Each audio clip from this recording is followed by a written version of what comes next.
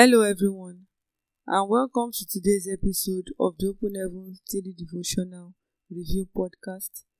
I am Adelekun Bolanle, and on this day, April 8th, year 2024, the topic of our Open Heavens is Judging the Anointed. Our memory verse is taken from Romans chapter 14, verse 4, and it reads, "Who art thou that judgeth another man's servant? To his own master he standeth or falleth, yea, he shall be holding up, for God is able to make him stand." And our Bible reading is taken from Numbers chapter 12, from verse 1 to verse 6. And I read, "And Miriam and Aaron spake against Moses because of the Ethiopian woman whom he had married, for he had married an Ethiopian woman. And they said, Has the Lord indeed spoken only by Moses? Has he not spoken also by us? And the Lord heard it. Now the man Moses was very meek, above all the men which were upon the face of the earth. And the Lord spake suddenly unto Moses and unto Aaron and unto Miriam, Come out ye three unto the tabernacle of the congregation. And they three came out. And the Lord came down in the pillar of the cloud, and stood in the door of the tabernacle, and called Aaron and Miriam, and they both came forth. And he said, Hear now my words, if there be a prophet among you, I, the Lord, will make myself known unto him in a vision, and I will speak unto him in a dream. My servant Moses is not so, who is faithful in all mine house.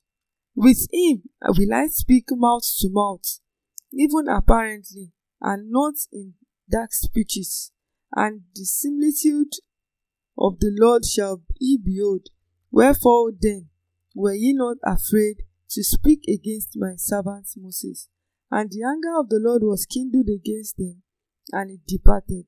And the cloud departed from off the tabernacle, and behold, Miriam became leprous, white as snow. And Aaron looked upon Miriam, and behold, she was leprous. And Aaron said unto Moses, Alas, my Lord, I beseech thee, lay not the sin upon us, wherein we have done foolishly, and wherein we have sinned.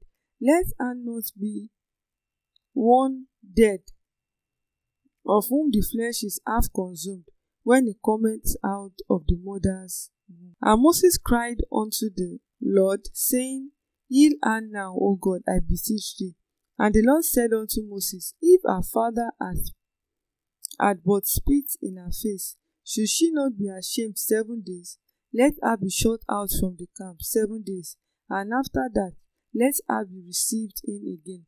And Miriam was shut out from the camp 7 days, and the people journeyed not till Miriam was brought in again. And afterward the people removed from Azareth and preached in the wilderness of Paran. May the Lord bless the reading of his word in Jesus' name. Before we continue, let us pray. Heavenly Father, we say thank you for your word this morning. Thank you because the entrance of your word bringeth light and understanding to the simple. Father, we give you all the glory, we exalt you in the name of Jesus. Father, we pray that even as we go into your word, Lord, speak to us in the name of Jesus. Let your word fill our hearts in the name of Jesus. Bless us and enlighten our hearts with your word in the name of Jesus. For in Jesus' precious name we have prayed. Amen. So today, our Open Heavens is saying, Judging the Anointed. So let's go on to read from the Open Heavens as written by our Father in the Lord. Yesterday, I made it clear that the anointed is not to be dishonored for any reason. Now, the question someone may have in mind is, what do we do with ministers of God who will believe to be erring? This is a very delicate situation that requires God's wisdom and direction. For example, in our Bible reading today, Miriam and Aaron spoke against Moses because of something they believed he did wrong. At the end of the day, Miriam became leprous, and Moses had to pray to God for her to be healed. It is not in your place to judge God's servants. Leave their judgments to their master. In Romans chapter 12 verse 19, the Bible says clearly that vengeance is his. Just report the matter to God and he will deal with his anointed as he pleases. Anointed ministers of God cannot hide under the canopy of being anointed and begin to treat his sheep the way they like. Hebrews 10:31 says that it is a fearful thing to fall into the hands of the living God. Believe me, a fellow should not experience God dealing with him or her himself. The reason we discipline erring workers is to shield them from God doing it himself. When a pastor misbehaves, the general overseer suspends him. It is so that the consuming fire will not be the one to do it. So if a pastor overlooks a fellow's wrongdoing because of his or her contributions to the church treasury, that pastor is doing more harm than good, because God himself will come in and nobody wants to fall into the hands of the living God. In 2 Samuel chapter 11, David used his position to snatch another man's wife and also got him killed. Nobody could punish him as there was no one who was superior to the king. God had to step in to punish him. From that point on, there was no peace in David's home. Not long after, one of his sons, Amnon, raped his half-sister, and then another son, Absalom, killed him. Later, Absalom rose up against his father. To date, the sword has not departed from Israel on account of the Lord's judgment over David. 2 Samuel chapter 12 verse 9-10. When a person is anointed by God and uses that anointing to cheat others, when God punishes that fellow, the punishment might last throughout his or her lineage or from generation to generation. Hallelujah. We bless God for his word this morning. And our topic for today says judging the anointed. So the Bible spoke, our Father the Lord wrote about judging the anointed. So in today's Bible passage, we read about the story of Miriam, Aaron, and Moses. And I remember referencing that story yesterday, that Miriam and Aaron judged Moses because he married an Ethiopian woman. And God was angry and said, "Why would you say that against my servant? He is my servant. I should be his judge."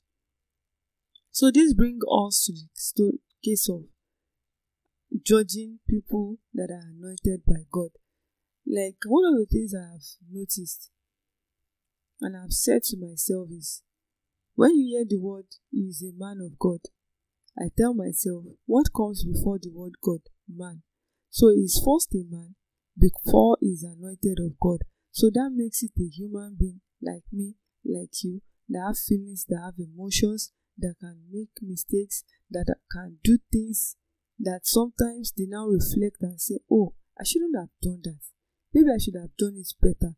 Many of us, or let me say all of us, have that challenge or that situation where you do something and you feel like, maybe I should have handled this better, maybe I should have done it this way, maybe I shouldn't have done it that way.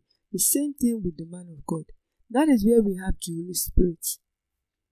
The Holy Spirit is able to help us make better decisions, make better judgment of situations and circumstances.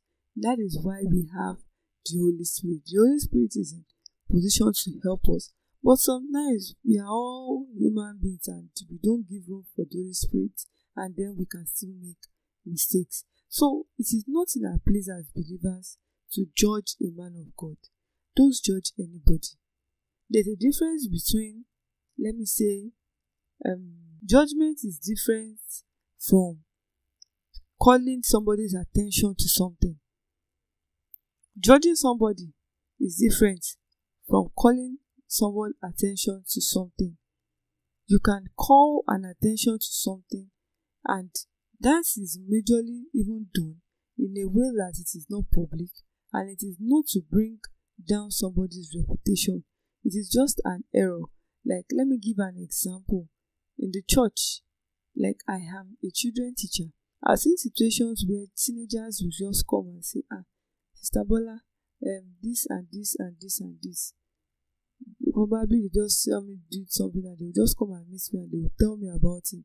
"Oh, sorry, I didn't mean it that way." this was what I meant, this was what I meant, this was what I meant.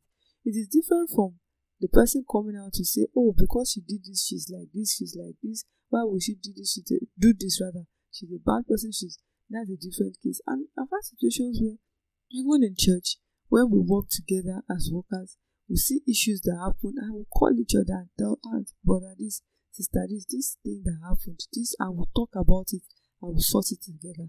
That's a different situation from judging somebody or believing that because that person has done that thing, God is not with that person, or judging the anointed. I know we understand what it means when we judge people. So God does not want us to judge anybody. And the scripture says here in the book of Romans chapter 14 verse 4, who art thou that judgest another man's servant? Imagine I have a maid, and then you see my maid and you decide to judge my maid that why is your maid like this? Why? Then I can say, oh, I'm the one that permitted her to do it. That is why she is my maid. So that is the same thing. Or you saw my worker come to work, probably in an outfit that is like, let me say, that is not corporate, and you begin to judge them and say, this place is like this, these workers are irresponsible, and it is not your place to judge them, because it's possible that is the culture of my own environment. So God is the one that can judge any man. And like I usually say, for every believer, each of us have an assignment. Some people cannot go to the prostitutes to go and preach, probably because God knows they have weaknesses in that area, or I don't know, it is God that giveth us different assignments. But there are people that I know that their own call and ministry is to those kind of people, and they minister to them, they speak to them, and those kind of people change. So that is God's way of bringing those ones, and He has sent that person to them. So if you see such man of God and you say, why is he relating with those kind of people? You'll be so surprised that you are only judging the call of God for his life. There are people that have been called to do some things for God that we may not understand. So that is why personally I pray for God. When I see things, especially on social media, that these days people tend to just post a lot of things, catch cruise with it, and say a lot of negativities into the air. I tell myself, Holy Spirit, just help me to filter out the things that you want me to know. And even when I don't want to listen to a man of God, or when I just feel as if his message just does not sound like something that eats my soul, I just personally just scroll away and I move on to something else I want to do. I don't still have the right to judge that person. No, judgment is not. We can correct people in love. Correcting people is different from judgment. And even correcting the anointed, the question is, how many of us have even corrected ourselves, have judged ourselves, our character, our behavior, the way we see the things of God, the way we take our lives? How many of us have even judged ourselves before we judge another person? So today we should remember, the anointed is not, is not protected to the point that God cannot punish them. God brings his punishment upon the anointed who has refused to do the right thing. And the unfortunate thing is that when you fall into the hands of God, it is a much more worse punishment than falling into the hands of man. It is better to fall even into the hands of man than into the hands of God. I remember the case of David. David knew that he could ask for mercy and said that he would rather fall into the hands of God than to fall into the hands of man.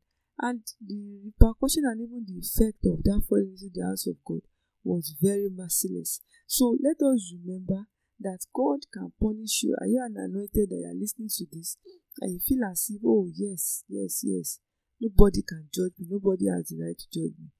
God can judge you, and the judgment of God comes swift and is once. God is not the one that it is not so easy for you to just think that you can just go scot-free and maybe God will just give you a little tapping. No, God has a way of punishing people. Remember that when Ahab was going to die, his death was merciless. He was dealing with the anointed, he was threatening the anointed, allowed his wife Jezebel to threaten the anointed of God. But when God's judgment came, it was very bitter and it was merciless. Remember also, Judas also treated the anointed in a very bad way, probably because Judas thought that Jesus cannot be held back, but he receives the reward. Don't forget, Miriam, she had leprosy for judging the anointed of God. So remember that you do not have the right to judge the anointed of God. Only God has the right to judge his anointed. And I pray for every anointed of God today that God will help them in the name of Jesus, because I think it's only prayer that can help the anointed. And that is why I referenced it yesterday, even though I didn't look at today's own to see the topic before saying it yesterday, that what we can do as believers, the least we can do is to pray for every anointed person that God has placed upon us in authority, our GO, our pastors, our parish pastors, our mentors, spiritual mentors. Pray for them not to fall. Just pray for them that God should give them grace to stand, because honestly it is not easy to stand and to stand firmly. So what we can do is to pray for them, ask God for grace, for mercy, ask God to direct their path, because that is the least that we can do. And I pray that God will help us in the name of Jesus. Amen. So our Bible in 1 year is taken from the book of 1 Kings chapter 1 to chapter 2. And our hymn for today is Yield Not to Temptation. Our key point for today says, leave the judgment of anointed ministers who cheat you to God. Again, leave the judgment of anointed ministers who cheat you to God. So thank you for listening to today's episode. Don't forget to like, comment, and share this podcast. May God bless you. Have a great day. Bye.